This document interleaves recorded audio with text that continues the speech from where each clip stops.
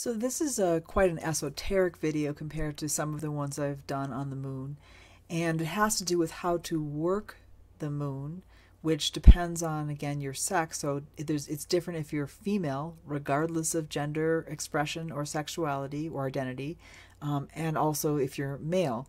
So I'll begin with the female, since the female directly accesses the moon.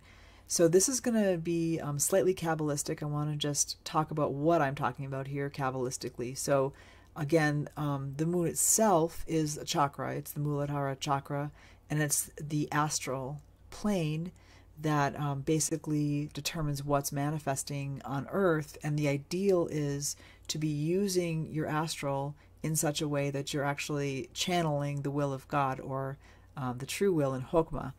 So Hokmah. So that's the ideal for everybody. We're here as instruments of the divine, and then we're using our specific instruments, like learning them and then working with them harmoniously to channel that universal will.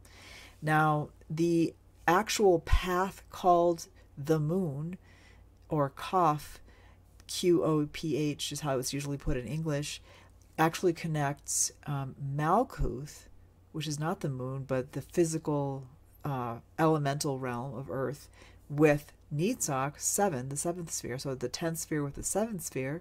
And Netzach is basically the Manipura chakra, which is to do with assimilating data or any type of incoming phenomena, and circulating it in the body and manifesting, working with that. And also I should say that Netzach has to do with love or bhakti. So it's a sphere of working specifically with, working objectively with your emotions and feelings in love, so that you can become a motive force of will in the world. And hopefully the idea is to return that energy back up to the source in Hokmah. So it's interesting that the sphere of the moon is actually not connecting Yesod with Netzach, but Malkuth, the elemental world. And if you look at the tarot card of the moon, which this also is referred to, you'll see that it's a kind of a dreadful card, because it's dealing with pure, basically it's dealing with senses that are not very elevated. So just purely physical senses, which means you're cut off from, when you're working that path, you're cut off from the higher influences. So it's very tricky. And I want to talk about first how a female works it, and then how a male works it, because it's very instructive in trying to unify those parts of ourselves, which we're all really striving for, is to unify the two sides of our own trees, the tree of life that we embody. So we are microcosms of the whole universe, and we're here as instruments, again, of the divine. So for a female working the path of the moon, there are 3 basic modes, which is to say the new moon, where the sun is not reflected, her spirit is not reflected by her moon. She's closest to Earth at those times. The pure sensual, which is also to say it's most easily the pure selfish, because there's not the influences coming in from spirit. So basically Hokmah, those rays of the true will, so to speak, come through the sun, and then she can receive it through the light of her moon. But if it's the new moon, then she's closest to Earth, where that's just not visible. And then there is the changing moons, the 2 changing moons, waxing and waning, so we're between the 2 phases of new and full, and then there's the full moons. The full moon, she's receiving fully the light of her sun, or we could say her inner male, because we each, again, so if I'm outwardly female, I have an inner male who basically is like my image of God. And again, you don't have to, if you're female, you can have a goddess figure that you worship, but the point is, regardless, you have to work with your counter-sexual counterpart, however you do that, whatever mask you choose to put on it, to know that they're, as a female who's, basically primarily got instinct uppermost and got that physical part of myself that I can work directly, then I'm working to develop more of my consciousness. people can get very angry at this point and accuse me of being a sexist, but I just want to say, you know, I'm somebody with like a very, very high intellect. I have a PhD in philosophy from a major university. I'm not stupid. I'm not saying that at all. But what I'm saying is that regardless of that intellect, it's still a part of me that I have to integrate in a harmonious way with my basic form of being female, which has me connected to the earth directly. And that's it. It's nothing to do with how smart I am. It's just something that there's a certain dominance of that part of me, and then I'm working to unify with the less dominant part of me, which happens to be very smart. You know, that's great and stuff. But regardless, it's still less dominant. And if I want to be harmonious and still preserve my basic form, and I do, because I didn't take a female form accidentally, then I need to honor my femininity as well as working with developing and then finally unifying with my inner masculine. So anyway, I work the path of the moon, and although I can't say much in a short video, I'll say this. It has to do with sexuality. So as a female, I can easily astral travel. I can easily use my sexuality in a projective manner, because on the astral plane, the female is dominant. I can basically intend through pure intent. I can do it through dreaming. There's all numbers of techniques, and you can go look up how to astral travel and such. But the woman does it very easily, and the idea is to intend to channel the true will. That would be the ideal way of using this. Now, then with sensitivity to your own inner rhythms, a lot of times people do magic according to the actual phases of the moon, which is fine. I encourage experimentation regardless, but I personally do it for my own new changing and full moons as well. And that is to say this.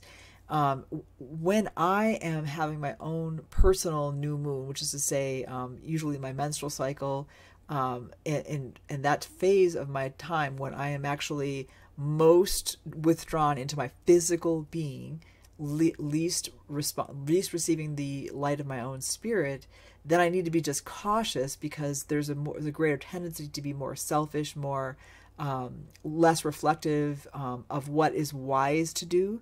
So I tend to be, sometimes I tend to actually withdraw my activities a bit during that time, because I just will make more mistakes during that time. Now, as the moon's light is rising in me, so to speak, in those changing times of the moon, then I can sort of start out on new adventures or wrap up adventures that I've been taking. And so I can dream with more confidence during those times.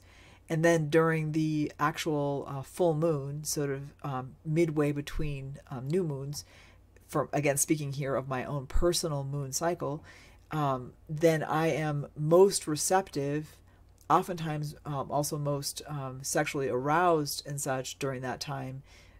So I'm actually able to work with my own inner God, my own male counterpart, who is hidden from me. So we all, whatever countersexual self that we have, is not something you can easily see. If it were, it wouldn't be hidden. It wouldn't be basically reflected all around you in the universe. It would be just, oh, that's me.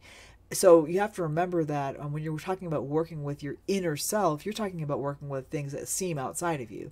So every single day we walk through the world, and we're encountering truly God, as reflected through our incarnation, but we don't usually recognize it. So that's something to keep in mind, is that everything that you're encountering, every manifestation of everything, whether it's even your emotions or anything, remember that that's reflecting basically the state of union between your outer self and your inner self.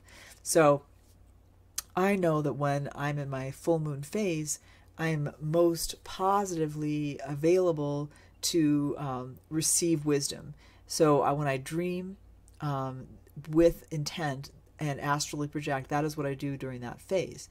Now, let me talk about the other side of this, which is for the male. Of course, I don't have direct experience of this in this incarnation, but nevertheless, it's good to be aware of this. So as the male, typically the male is more dominant in the ruach, or again, that the mind sphere of the tree of life. So on the one hand, thought and intellect are more dominant for the male in terms of easily accessed in a way that can be unselfish.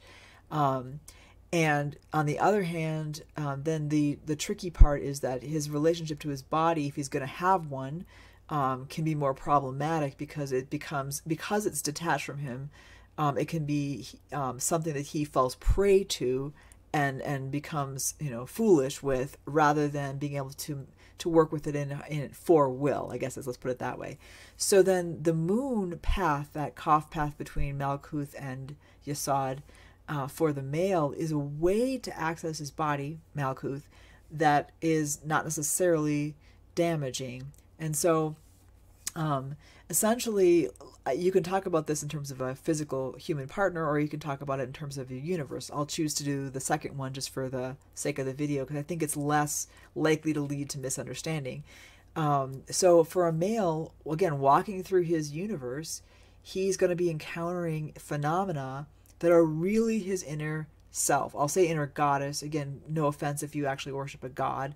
Primarily, you put whatever mask you want, but I'm saying inner goddess because everything around you that you seem to see, that seems to be outside of you, or even your own body, is reflecting this hidden feminine part of you.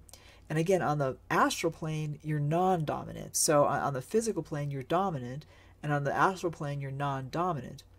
And so what that means is that if you want to connect with, again, the moon has to do with timing, the rhythms of nature. If you want to be in a harmonious relationship with your universe so that you can bring spirit all the way down, which is what we want to do in Thelema, or will, that philosophy of will, then you have to be able to become receptive to your inner woman, inner feminine. And that has to do with basically understanding and having a relationship of respect with what is coming into your universe, what's showing itself to you in your universe. And since Malkuth has 4 different elements in it, I recommend that you're respectful and responsive on all 4 of those levels. So to do with Earth has to do with sexuality, so being respectful with regard to how you use your sexual energy and receive from that in the world. And then, but as well, air being intellect, fire being spirit of doing, and then water being emotions, that when you don't necessarily have to agree with a woman or with, what's coming at you in your world. I'm not saying that. What I am saying, though, is that you should try to be attentive to and respectful of. Take it in, accept it. You don't have to agree with it. That's very important. So it's not saying like, just, lay down and just take whatever is dished out to you. I'm not saying that at all.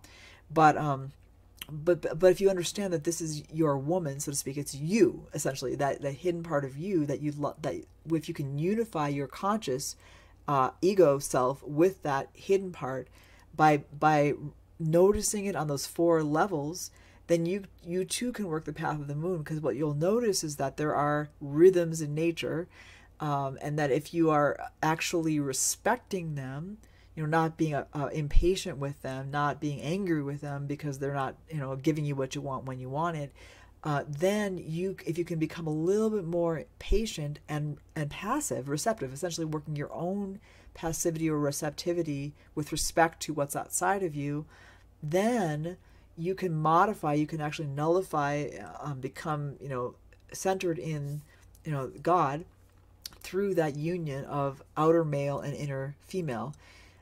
This is just a taste of how to work. It's not, there's so much more to say, and there's a lot of Kabbalistic knowledge that has to go into magic, essentially. But I just, just something to think about in terms of if you're male and you want to work with the path of the moon to be sensitive to nature's rhythms in all 4 elements. If you want to really kind of reflect on that, it might be something you need to reflect on serially, because it's hard to be aware of everything at once.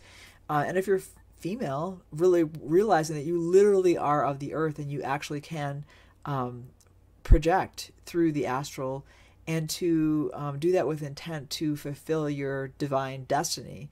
in both cases, it's good to remember, this is something we frequently forget, which is that, we are not our vehicle. So I am not this woman, essentially. I mean, I am this at this time. This is how I'm manifesting with intent. This is something I chose, but just to remember that this is an instrument. You took this as an instrument to aid in the cosmic adventure, and so don't take it too personally. When things aren't pleasant, because they can't always be pleasant. That's just impossible underneath. In the world of duality, if there's joy, there's sorrow, and stuff. And just trying to always remember that, and trying to appreciate the joyful times, but don't get too upset about the sorrowful times. And always remember to balance. That's what this whole thing is about. Is that it's just something manifested.